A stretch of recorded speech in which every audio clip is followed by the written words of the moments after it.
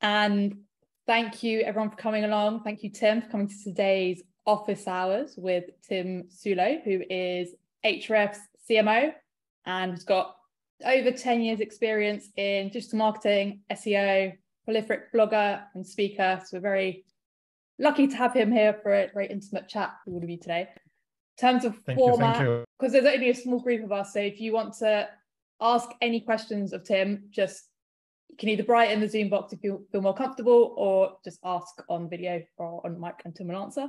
I've got a bunch of pre-submitted ones as well that I will run through. What's Tom said? Gonna narrow it down to my top 30 questions. Cool. But maybe before we get started on questions, Tim, do you want to just introduce yourself, Ahrefs, and what you actually do at Ahrefs as a starting point? That's a really tough question right from the start, what I actually do at Ahrefs, because oftentimes every day I come to work, I have no idea what I'm going to do today. Yeah, Ahrefs is an SEO tool. I hope you guys know what it is and even tried using it. And we are a fairly small team. I was just saying that our entire team is about 100 people, while for comparison, our main competitor, SEMrush, is about 1,000 people.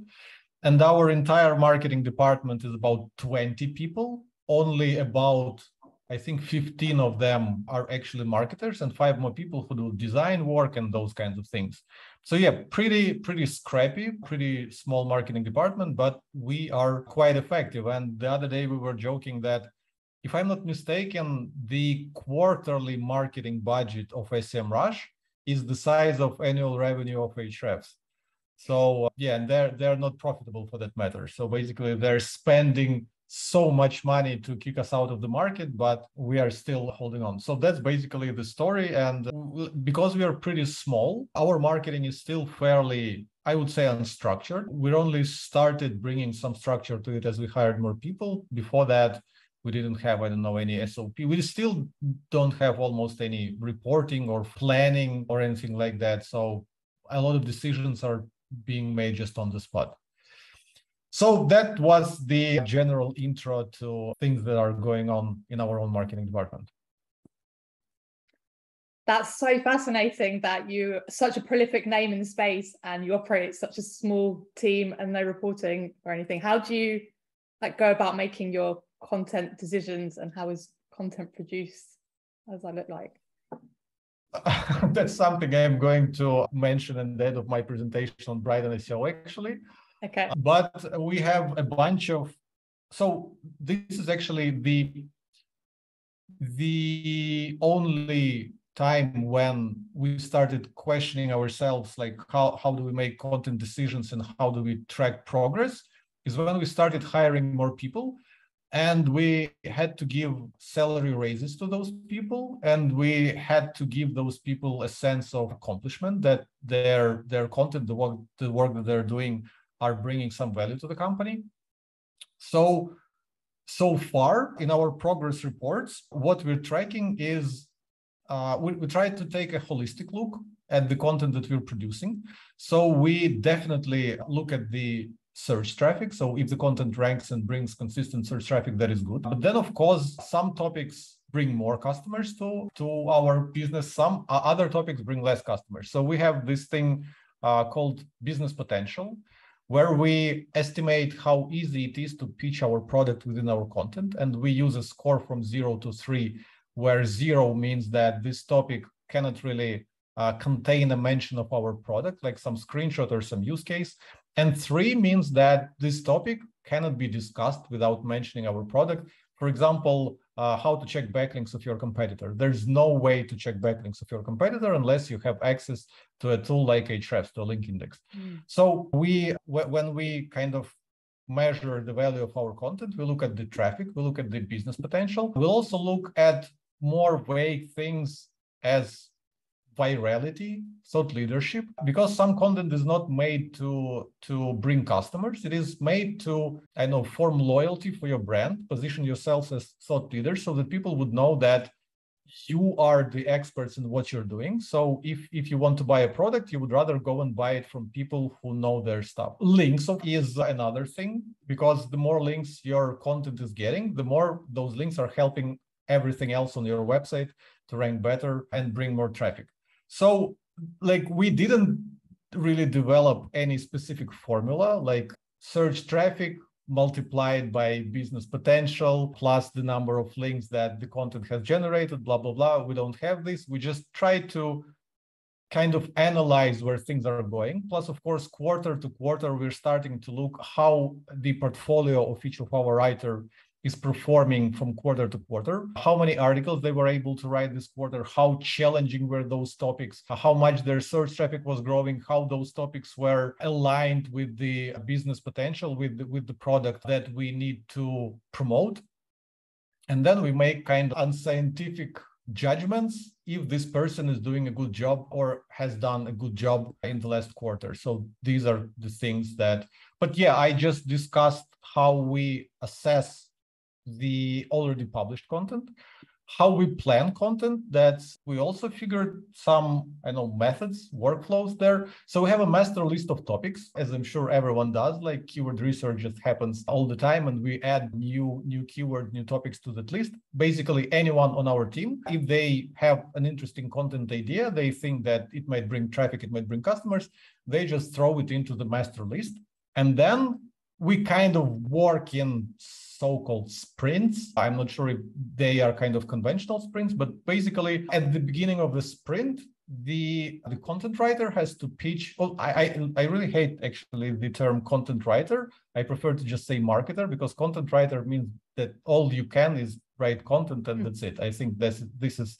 not a very good way to describe our teammates. So yeah, a marketer has to pitch 5 topics from the document based on the search traffic potential, based on the business potential, based on their interest in those topics, because that's one kind of metric that I don't really see lots of people discussing. Like, how excited are you to dig into this topic, to, I don't know, interview people, to do some experiments, to produce something unique, and basically to, I don't know, to spend 3-4 days doing research, talking to people, thinking about it, and produce something interesting on the topic.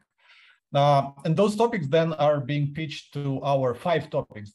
So they select 5 topics. They write in a few sentences why they're picking this topic, like, and what kind of unique thing or unique experiment or unique take or unique angle they can bring, they can offer. And then our head of content, Josh, selects 3 of those 5 topics. So I think these 3 are the most interesting out of 5. And then the marketer goes and basically writes articles on those 3 topics in any order they want. And this is the end of the sprint. Once those 3 articles are written, they pitch another 5 ideas where they can reuse the previous 2 ideas from the previous sprint, which weren't selected, but they can add 3 new ones. So it's up to them if they want to pitch 5 entirely new or take 2 previous ones and pitch 3 more. And this is how we basically, and again, it's not very scientific, because the way we estimate the search traffic potential, the way we estimate the ranking difficulty, the way we estimate the amount of resources that it would take us to write this topic, the way we estimate how aligned this topic it is with our business values and how well this article will convert, are all estimations. And if you multiply an estimation by estimation, you get a very vague kind of, I don't know, metric or output. So the way we think about it is we basically make bets like in a casino, but in a casino you don't have any information at all. So you have the wheel spinning and someone is throwing a ball and you don't know where it lands. But here you have those metrics. You can gauge the competition, you can gauge the search traffic potential, you can see in your head how are you going to address the topic and make it interesting. So you make bets out of, I don't know, 200 topics that we have in our document. These are the best things that I can do in the next cycle. And oftentimes, many of our bets work out.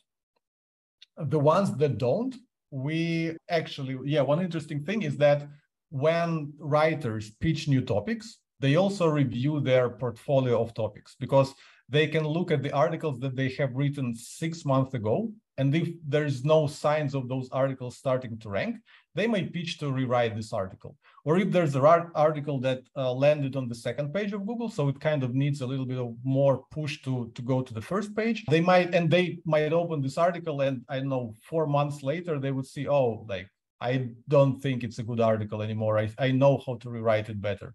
So they can pitch also rewrites and overhauls of the article. So yeah, we have a process for that. It's a little bit more detailed than I just explained, but overall, that's about it. I hope I answered the question. Yeah, that's a fascinating process. I love just how much autonomy each of the writers get, and you're incorporating refreshing as a new piece of content into that process. That's very cool. Yeah. And let me jump into some of the other questions that people had. I guess you just answered this one actually.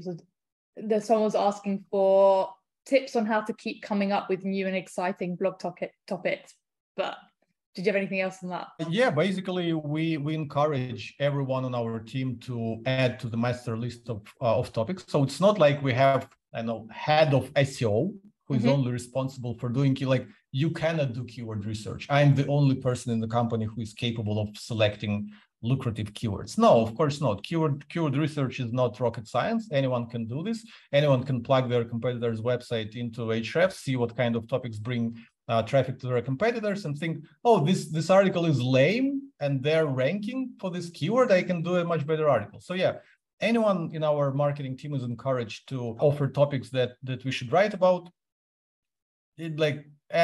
Keyword research is a pretty simple process. Plus, you should be, submerged in the industry. You should be part of the industry. So, for example, I always say that if I had to be a content marketer for a dental clinic, I would be a terrible content marketer. So yeah, I would probably be able to do keyword research to some extent, but I wouldn't be able to properly gauge topics and understand how valuable those topics are for the business. I don't know, from the perspective of bringing clients, from the perspective of nurturing loyalty in the clients, from the perspective of establishing thought leadership. I wouldn't know because I know nothing about dental stuff. So we also encourage our marketing team to be experts in what we're doing. This is why we also allow, whenever they select a topic, you don't just have a deadline. You have, 2 days to finish the article about this. No, usually take however much time you want, but produce something really cool, because our end goal is to rank. Our end goal is to impress people. So if you need to do some research, if you need to do a poll, if you need to do a survey, if you need to do an actual experiment, if you need to try things, see how they work out, and then write an article, do. If you, the next logical question is, if we allow people to invest so much time in their articles, how do those sprints of pitching 5 topics and writing 3 articles don't stretch onto, 6 months? It's all about, again, balance. So in each sprint, you select maybe one topic that is super challenging and you're going to spend 2-3 weeks doing research. And you pick 2 easy topics that you are already, know them well. So you can nail them maybe in a day, and then go spend the rest of your time on something more challenging. How long is each sprint? So there's no time frame. We just, every quarter we do performance review, and I think we have the minimum output of 3 articles per month. Okay. Something like this. So in about a week, slightly over a week, you have to finish 1 article. But then, like I said, you just pick different topics, and some topics you can finish in a day or 2. Others will take 2 or 3 weeks. So people are trying to balance. And then again, we don't scold them if in any given month they didn't produce an output of 3 articles. So we will look at it quarterly. So 1 quarter they can write, one month they can write, 2 or 1.5 articles. In the next month, they just pick some easier topics, nail them, and move on. And then at the end of the quarter, we look at their performance and the job that they've done holistically. We analyze how challenging were the topics, how competitive were the search results, how good was the output, did they do any original ideas, how did it resonate on Twitter when they talked about it, and all sorts of things. Oh, I love that. I love just how much autonomy they get. Yeah. Are these all in-house writers or is it a mix of in-house and freelance? Yeah, in-house, yeah. In-house, yeah. Very cool.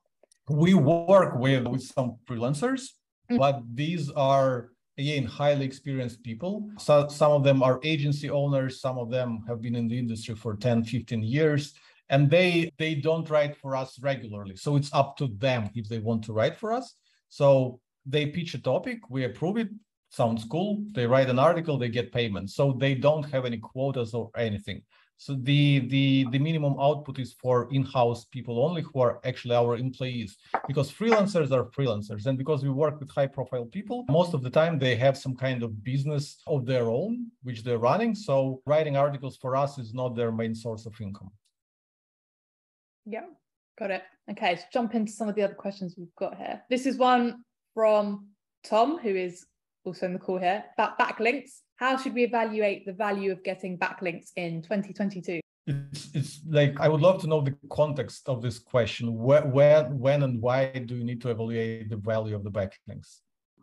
Good counter question. I think so, like a reductive view of SEO, let's say 4 or 5 years ago, especially if you're trying to get not so competitive traffic, write something pretty good, quite long, get some decent backlinks, probably going to rank. And I'd say, especially since the last couple of Google updates, we've definitely seen the value of backlinks decrease, and more is possible with better content and internal linking and stuff like that. So I guess link building is always useful, but I'm trying to work out how useful it is now compared to previously. Does that help explain that? So it's hard for me to answer this question with so-called authority, because I'm responsible, not even responsible, but I work with content for Ahrefs blog, where we have been building our reputation and our backlink profile for at least 7 years. I've been with the company for 7 years, and then our blog also resides on the ahrefs.com domain. So we don't have a shortage of naturally acquired backlinks. So I cannot really tell you with 100% certainty that you can or cannot rank with backlinks. But at the same time, with quite a few topics, we struggle to rank. And after many discussions between our marketing teammates, many of whom are incredibly experienced in SEO, there's quite a bit of agreement that we do need to have more backlinks, more quality backlinks to our content. So we actually hired an in-house outreach person, and we are now building some of the backlinks with outreach without paying to anyone and without doing link exchanges or anything like that, even though lots of people are asking for those kinds of things, obviously. And we do already see early signs that that was kind of the missing piece of the puzzle. So additional backlinks do help ours. Of course, it is not in any way scientific, because as time goes by, your content might grow. So you have to do a proper experiment to measure that. But I still do think that backlinks help a lot. I have a few friends who have their own link building agencies, and they're making millions of dollars selling backlinks, which means people want to buy them, which means they work. So I do think that backlinks are still very valuable for SEO. Not for big brands, like we're not even a big brand, but not for established websites like ours, where we already have an audience of people who follow us. And again, we are in such a unique industry where lots of people have their personal sites, where all our customers have websites. So not all of them are about marketing, but lots of people from the marketing space are following us. So we can get lots of backlinks naturally. But for someone, for some other industry, again, maybe dentists or something, you would need to hustle to get backlinks, and they would help you rank. I'm like, my personal opinion is they're still very important.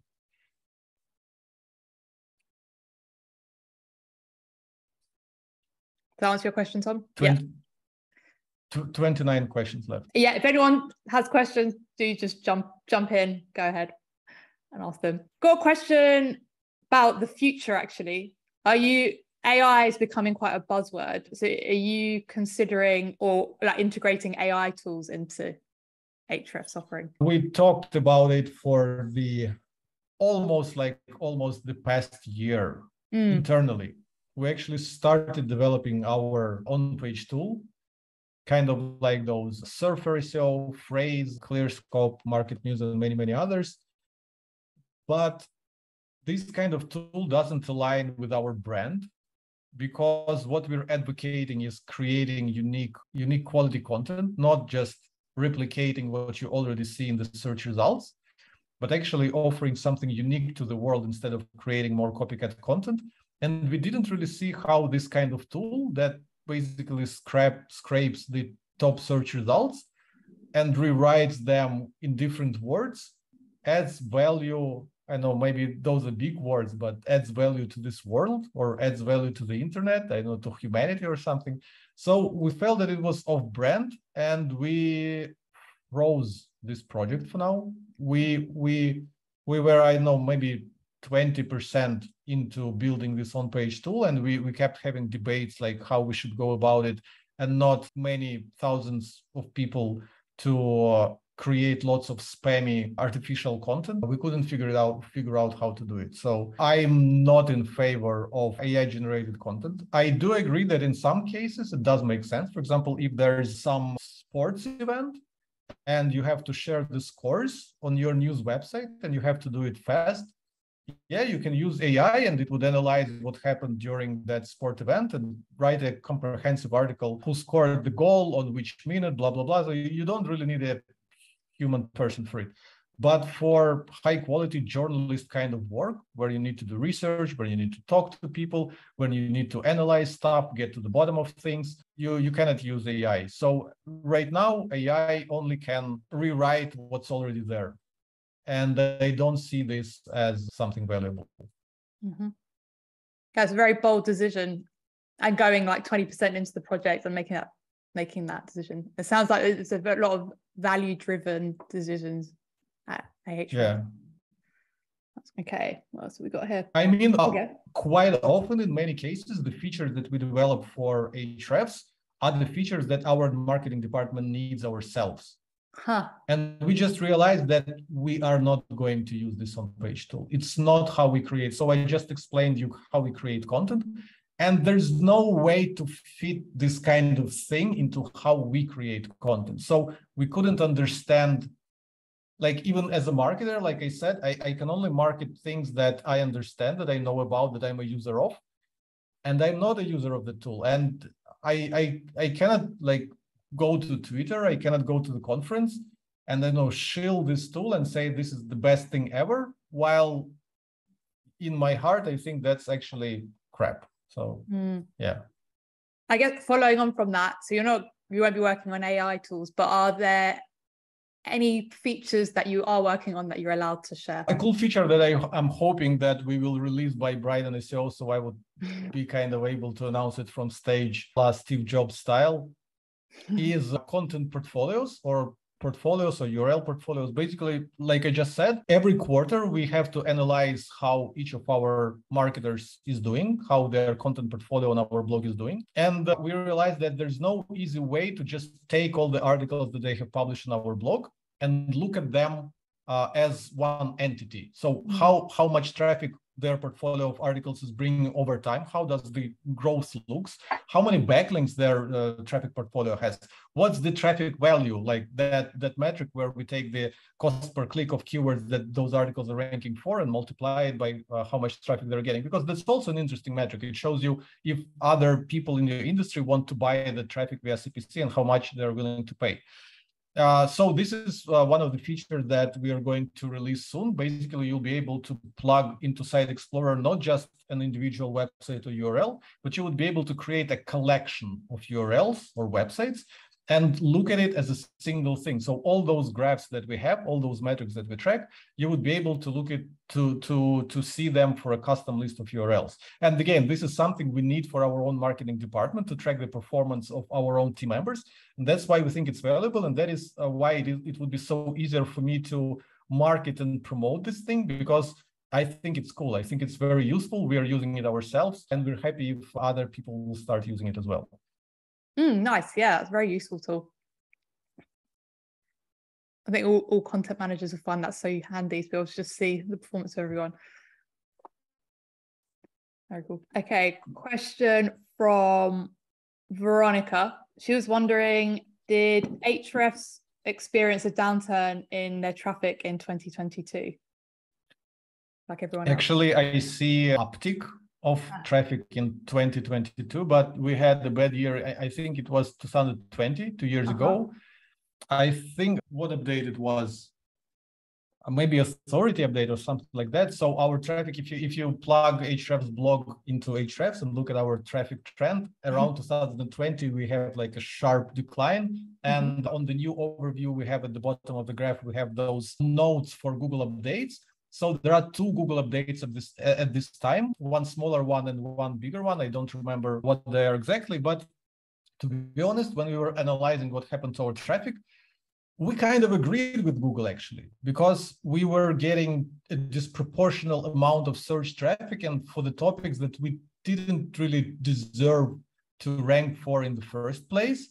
So we think that was a good thing on Google's part to re-optimize what ranks for those keywords and kick us out of the search results. But right now we're actually catching up to those previous traffic levels, but with proper topics that we do deserve to rank with. So yeah, this year it's only up, but back in 2020 we had our, I don't know, dark times. Dark times and then reevaluated. And yeah. Any thoughts on Google's helpful content update? Well, I'm hoping that for us it would be another way up, actually, because like this is all we focus on, to create helpful content. We're not trying to game the system in any way at all. So if that wouldn't propel us up, then the update is shit. That's how I think about it. So watch what happens to Ahrefs blog. If it goes up, then the update is cool. Good answer. Another question that Veronica had is, what are SaaS businesses missing when it comes to creating content that fuels conversions? I think the expertise. I think lots of SaaS companies have this classic structure where you have, I don't know, CMO. CMO has some kind of head of growth or something. Head of growth hires an SEO person. SEO person does keyword research and hires writers. And those writers have no idea about some sophisticated, I don't know, software that they are going to sell. So they just cannot produce proper content on those topics. I think that's the biggest mistake. And how would you say they tackle that? Who tackles what? Especially if it's like a really niche topic and it's hard to get writers that know about a product. What are your thoughts on how to go about fixing that problem? Probably what journalists do, because I believe journalists, they specialize.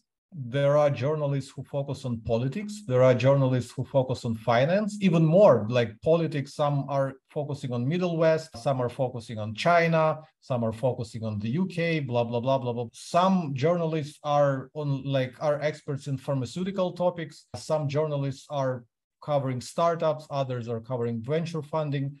So you have to become an expert in your field. You have to specialize. And then you, like, if you are responsible for marketing in a startup in a given field, you have to be headhunting for prominent, I know, thought leaders, people who create content in that field, and basically hire them to come work for you and create content that actually has value, and not like people who, like, if you assign a topic to them, what they do is they Google it, they read the top search results, and then they write what they learned in those top search results and hope that they would outrank the search results from which they've learned from. That's quite funny, actually. So people are reading content from top search results and they're hoping to outrank them with what they've learned. I don't know, it sounds wrong to me. Yeah, such a common approach. Louise has got her hand up. Sorry, yeah. I would just wonder, because I know you said earlier you only really tend to work with like expert freelancers, and I mean experts in their own right, owners of agencies and things like that. When it comes to like assigning those content ideas, or first of all, do you assign them content ideas, or do you ask them to kind of offer up their own ideas? And the other thing I was going to ask is, when it comes to the business potential that you mentioned earlier, would you only really assign like articles that are slightly more towards the lower end of the business potential scale, given that like they might not necessarily be experts in usage of the product, for example? I just was interested to see how you work that out.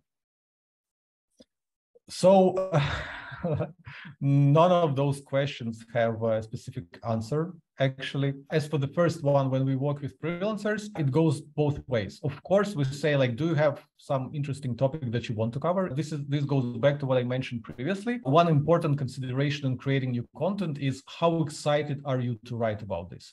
Because if we just give them random topics that we need to have covered on our blog, it's not necessarily that they would create something cool, because they might not be excited to write about this. So yeah, we usually say, like, do you have some interesting topic that you want to tackle? If not, we look at what they are, I know, known for, and what kind of topics they covered previously on their own blog or for other blogs. And we see, are they an expert in link building, or do they know how to run an SEO agency? Or have they done PR? Maybe they have some interesting to say about PR. Maybe they can talk about more general topics. Maybe they can talk about leadership. So we basically analyzed what they were writing about to date. And again, from our mega list of topics, we select something that we think they might be in a good position to target, and we offer them. So it's both ways. Sometimes they come to us with cool ideas. Sometimes we have to offer them a few options, and they would pick something that works for them. As for the second question, it's a very good question in terms of business potential and the balance between traffic and business potential. So of course, if you are responsible for the blog, for the search traffic, you want you want to see the graph going up. But if you publish articles that get, I don't know, 100 visitors per month, you won't see the traffic graph going up. But at the same time, you need to, like, the reason why you're publishing content is to bring value to your business. You want to show people how your product will help them to achieve your goals. So we had a case when our content marketers were writing articles on very general topics, almost what is ABM, account-based marketing. So we tackled this topic while we had an old article about broken link building that was actually ranking well, but it was last updated some 4 years ago, and since then we released some really killer functionality for broken link building, which wasn't featured in this article. And I was saying to the guys, like, how come we write articles on topics where we barely can even mention our product, while we have an article that's already performing well and it's not mentioning our latest functionality? Like, what are we doing as content marketers? Like, our job is not to just have our traffic graph going up. We have to make better decisions and even go review, even if the content is ranking well, but it is 3 years old. It might not bringing you the kind of value that it can be bringing if you rewrite this and include the latest screenshots of your software, the latest use cases of your software, and all that. So yeah, you have to, I believe in economics, it is called opportunity cost. You have to weigh every new content decision against anything else that you could be doing. Would you rather update some old article that might not be bringing as much traffic, but if you update it and pitch your product well, it might be bringing you customers? And the funny thing, we don't even track all that, so we don't know how many customers each article is getting us. We don't track us, because again, if we start tracking those numbers and debating if that is true or not and what we should be doing, no, it's just common sense. We have an article that brings us, let's say we look at the Google Search Console, and the article is bringing us 500 visits per month for broken link building, and it's not featuring our latest product updates that help people with broken link building. Isn't this stupid? How can we prioritize anything else than spending, I don't know, 2 hours to update an already existing article with a bunch of new screenshots to pitch new functionality? So that's basically it. And this is why we also removed the responsibility for all content decisions from the head of content and moved it to each individual person with their portfolio. Because for about a year, I was asking Josh, please do a content audit on our blog. Please find the low-hanging fruits, which topics which articles we should update, which articles we should rewrite, blah, blah, blah. Where can we pitch our content more? And he wasn't doing it. He was procrastinating. He was, I will do it. I tried doing it, but then I got distracted by something else. And then I realized we have freaking 600 articles on our blog. How do you keep all that in mind? And how do you kind of gauge opportunities against each other and figure out which are the best articles to work on?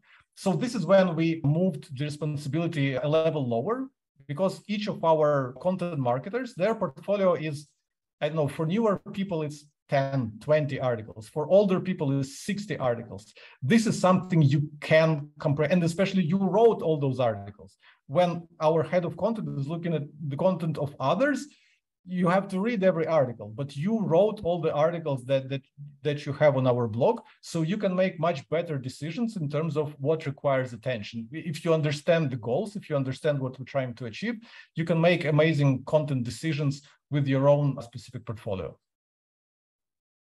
Yeah, that's so interesting.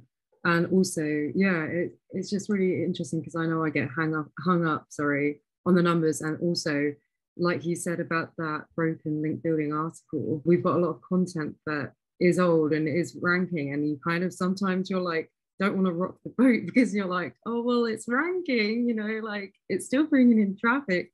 And then you're almost scared to, even though you know it will be a better piece of content, if you just like make the changes and update it, you're like, well, why have I ruined it?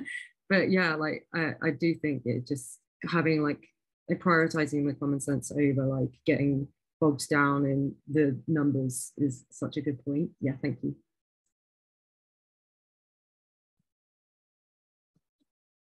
Nice. See, Tom has narrowed down his 30 questions to 3 over there. So here's the first one for you. Core Web Vitals, how important are they really? I have no idea, absolutely zero clue about Core Web Vitals. All I know is that our blog in different periods of time doesn't perform really well in terms of page load speeds and all that, and still we are ranking. So I don't think that gives that much of a boost over your competitors. Of course, like, so I would think of it this way. If you notice that your pages are freaking slow, then you have a problem. If you don't notice it, but you measure Core Web Vitals and you see that something is by, I don't know, 15% off, then probably it's not worth bothering to bring it from, I don't know, 85 to 97. That's my take, but I'm not a technical SEO. I'm not working with like hundreds of clients optimizing their website. So I'm speaking just from my own experience. Yeah, we had the same experience where we had like a super difficult keyword and I was freaking out because the Core Web Vital score was like, your page is trash. And then it was for electronic signature and we were ranking like number 2 between DocuSign and Adobe Sign. I was like, I think the page is good. I think Google likes it. So I think it might be like, maybe there's going to be a future update that's really harsh with Core Web Vitals. I think it was a bit of... You just mentioned a few brands. I actually think brand affinity can play a role here, because if people just know, I'm using DocSign, for example. So if I would search for something like this and saw a link from them ranking, I would click it. I wouldn't bother clicking anything else. So what might be happening here is just brand affinity. People are clicking on the brands they know best. That's a guess.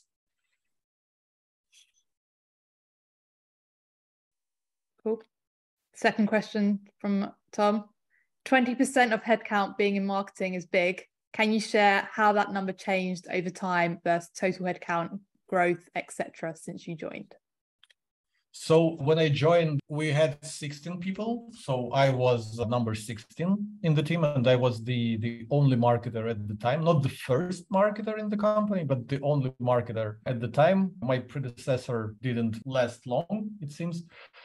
So how it changed over time? It actually changed very gradually. Coming from Ukraine, I was super scrappy with spending any budget at all, because I will tell you a story to better understand how I was hired. So it was like over 7 years ago. I got an email from Dmitry, the founder and CEO of Ahrefs. And he was asking, like, he saw some of my guest articles online. I had some guest posts on Mozblog and such. And he emailed me saying, do you want to do some work for Ahrefs, maybe write an article? We need to promote our new tool called Content Explorer. I said, yeah, sure. But I was working on some of my own projects and I was like, okay, I need to give him a price at which like he would just say, no, I'm not going to pay you this. And I would be okay. But if he would pay me, I will work on it. So I don't want to price myself too cheap. And the price I gave him, $150 for an article.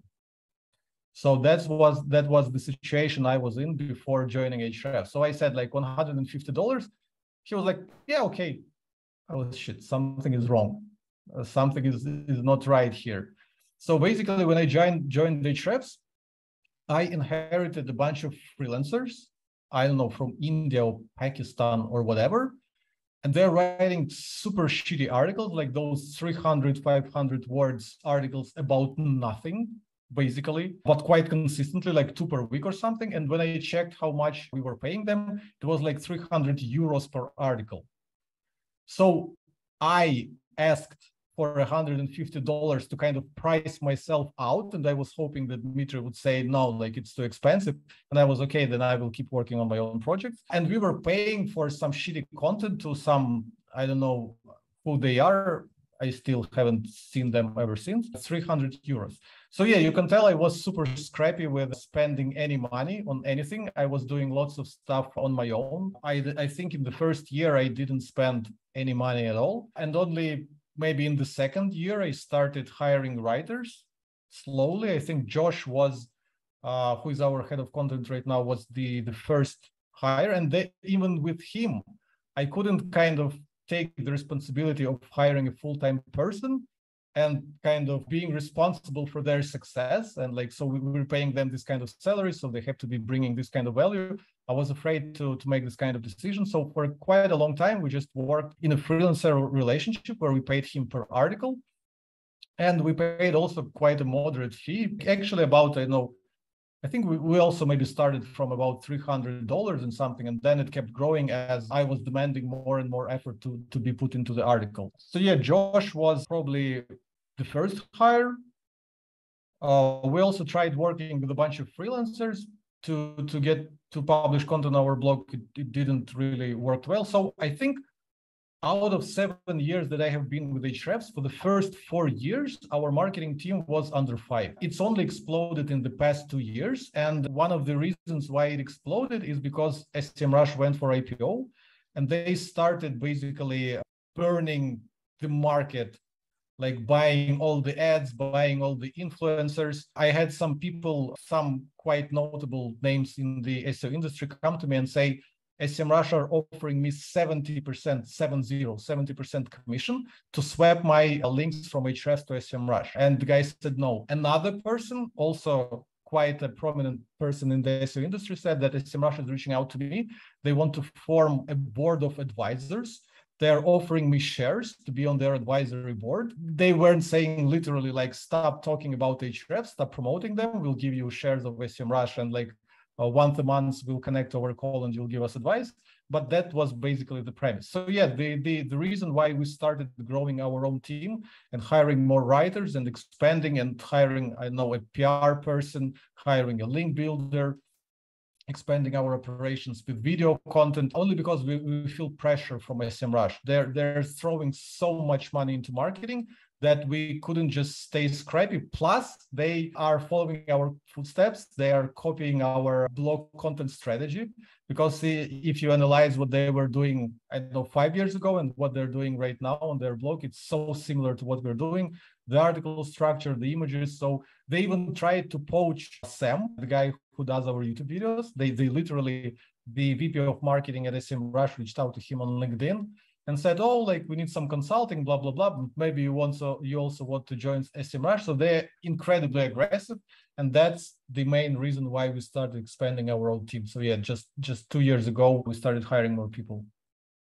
Oh, yeah. So you can relate.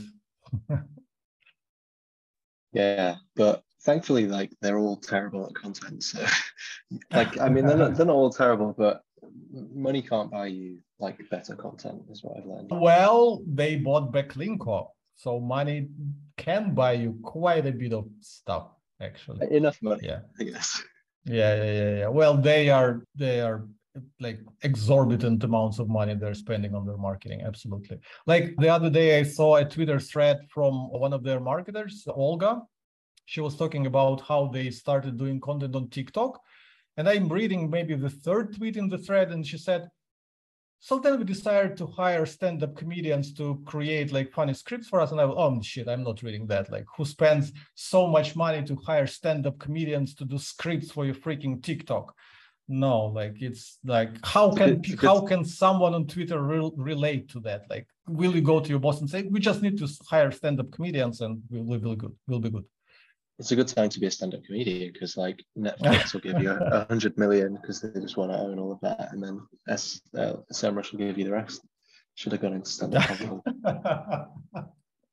Yeah, for sure. Okay, we've got 4 minutes to answer Tom's final question before we wrap up, which is, your product update blogs are really the best ones I've seen. How do you make them happen, i.e. coordinate all the people and the timing, create the videos, who owns it, what's the lead time, etc.? Great question. It's not that many people that are asking us questions like this. So there is a kind of process for it, but it's not entirely formalized as of right now. So I can kind of walk you through what happens, just to make sure no one is working at SEMrush on this call, right? Sophia, Louise, I'm just kidding.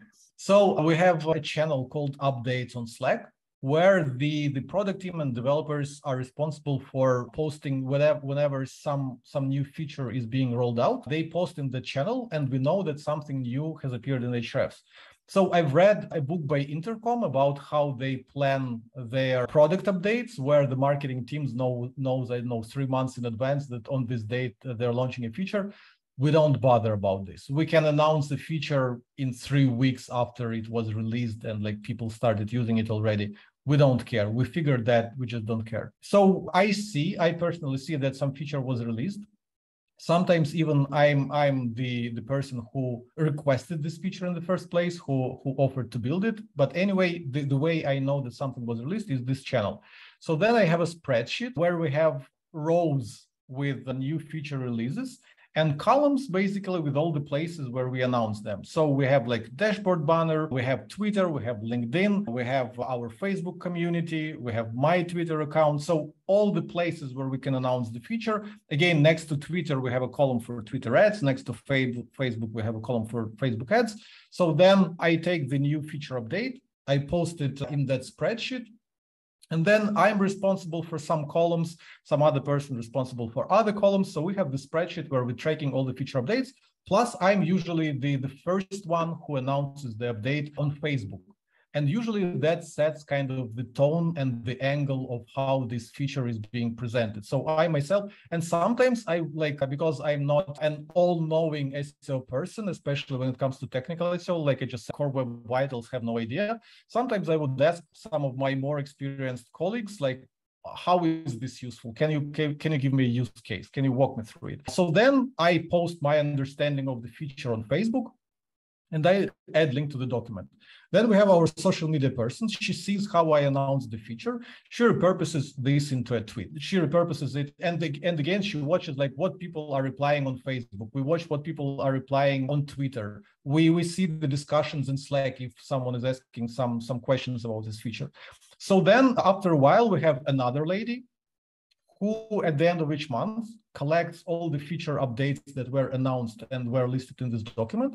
And she already has like my copy, how I pitched it. She already saw, and on Twitter, we also do a few attempts to tweet it. So if for our community, I have just one attempt to announce it, on Twitter, we try to approach the feature from different angles. We can post it with a screenshot, we can post it with a screencast, we can, I don't know, ask a question about it or something. So this kind of generates quite a bit of information about certain functionality. So then this person goes and rewrites all those feature updates into an article.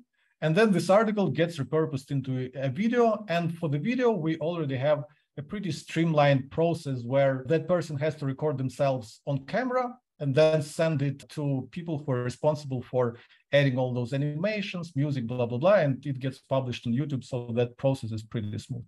That's how more or less it works. That's awesome. Thanks so much. Like someone just put that problem on my desk the other day and said, can we do this? So it's really good to know how it all breaks down. I can't tell you how useful that is. Thank you. Sure. Yeah, thank you so much for that in detail process walkthrough. Amazing. And thank you for giving up your evening today. I know it must be 9 p.m. in Singapore. So thank you so much for spending your time with us. Really appreciate it. I hope you guys enjoyed it. It was great. And hopefully we'll see you around Brighton SEO. I think most of us are going. Yeah, now you'll have to cheer for me while I'll be on stage.